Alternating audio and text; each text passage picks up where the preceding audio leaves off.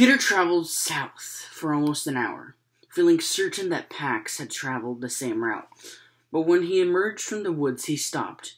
A vast meadow sloped down for at least a mile before flattening into another mile of wide green floor. At the base of that, the land rose hundreds of feet in jagged steps, as if chopped with a giant hoe. And beyond that, rolling to the horizon, was the forested plateau that hid the gorge. Since waking, he'd traveled 9 hours without thinking of rest once, but now the stunning immensity of the distance ahead drained what was left of his energy. He dropped his pack and fell to the ground. 9 hours of gripping the crutch handles and stiffened his hands to claws. He forced them open and felt the raw palms split. They'd blistered the day before, broken open and blistered again. He poured cool water from his thermos over the hot pulp of his palms and set to work picking out shreds of tire rubber. Then he eased his extra pair of socks over his hands and looked out again. A moon halfway down the valley caught his eye. Something trotted in bouncing dips between two trees. Fox movement. Peter rose to his knees. Pax! There was again. But no, whatever was there was tan, not red. Coyote, maybe. The thought was a shot of adrenaline. And suddenly, he was moving again. Pax slamming against his back, crutches positioning down the hill all the way to the valley bottom. In just half an hour, and then sinking into the bog-air ground there, muddy and slower, but still moving. And then a 10-foot sheer rock wall loomed in front of him. The cliffs were a lot taller than they had appeared from across the valley. Before he could second-guess himself, Peter hurled his pack and his crutches up and heard them clatter onto a stony ledge. He wedged his fingers into a crevice and pulled. His cast scraped along the rough rock face, but his arms were strong from Vola's training, and he levered himself onto a shallow foothold. From there, he reached for a jutting tree, then another crack in the rock, and then he heaved himself over the first ledge. It took an hour to climb. He stepped rise that way, crutches and pack first, and dragging himself after. When he reached the crest, panting and sweat-soaked, he fell to the ground under a tall pine. He drained his thermos in one swallow and ate the last of the ham sandwiches. He opened Vola's second packet, peanut butter. Peter's throat closed. He remembered the first time Pax had found an empty jar in the trash and squeezed his snout in so deep it had gotten stuck, and Peter had laughed until it had hurt. He stuffed the sandwich back into the bag, wishing he'd found it the day before, and tossed it to the dogs scavenging the dumpsters, and got up again. It was almost 6 o'clock, and he had a ways to go still.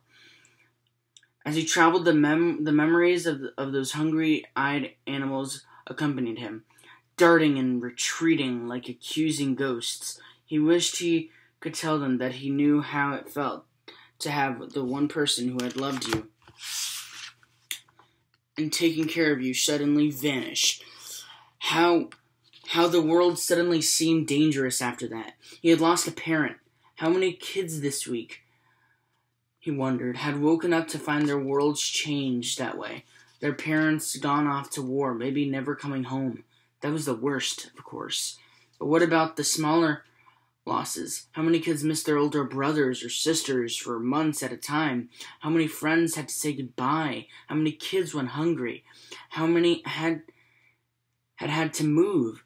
How many pets had to leave behind to fend for themselves? And why didn't anyone count those things? People should tell the truth about what war costs, Vola had said. Weren't those things the cost of war too? With the start, Peter found that the dark was falling around him, a little panicked. He should have been looking for a place to settle for the night. He spun around. His left crutch shot out onto a patch of loose stones. He fell onto it hard and heard a crisp snap. For an instant he feared rib, but the sound had been wood.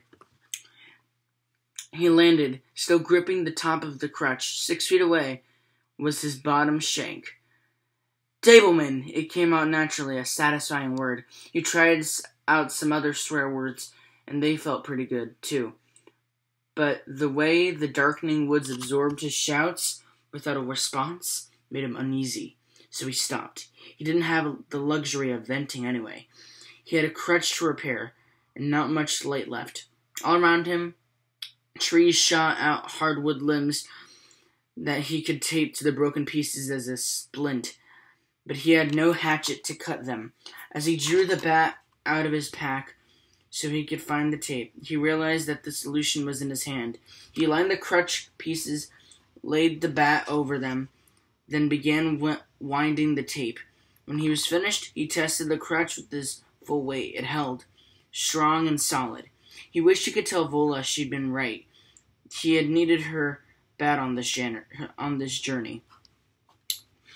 He knelt by his pack again. The accident had been warning enough. He pulled out the things he needed to make camp for the night, then scraped a bowl in the dirt and filled it with a pile of twigs and dried grass.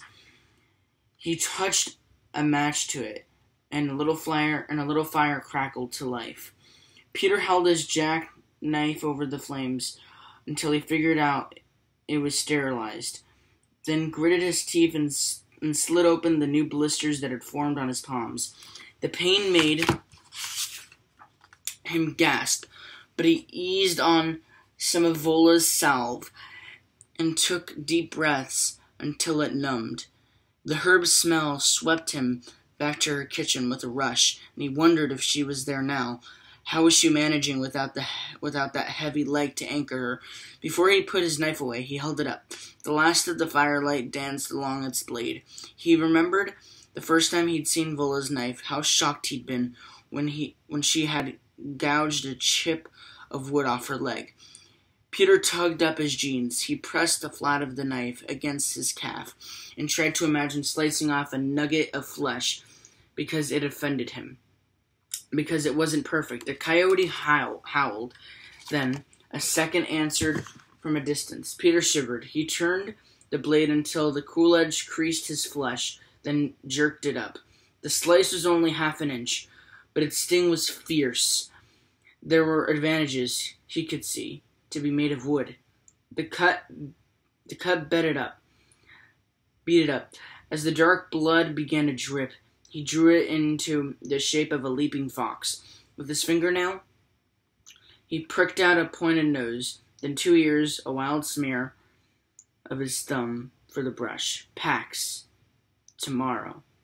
A red fox blood vow. So that was chapter 28 of Pax. And we're going to be doing chapter 29 this Thursday, which is going to be pretty cool. We're coming up to the end. There's still a few more chapters than I realized. But anyways, I hope you guys enjoyed this episode of PAX. If you guys don't want to see more, remember to leave a like, subscribe, and all that kind of fancy smancy stuff. Tomorrow, I'm gonna freaking hit y'all with some Nintendo Switch videos, which is gonna be pretty fun. Yeah, I'm really excited to see. I hope you guys are really excited to see more Mario Kart and some other things. But until then, my name is Sean Alexander, and I will see you guys in the next video. Bye-bye!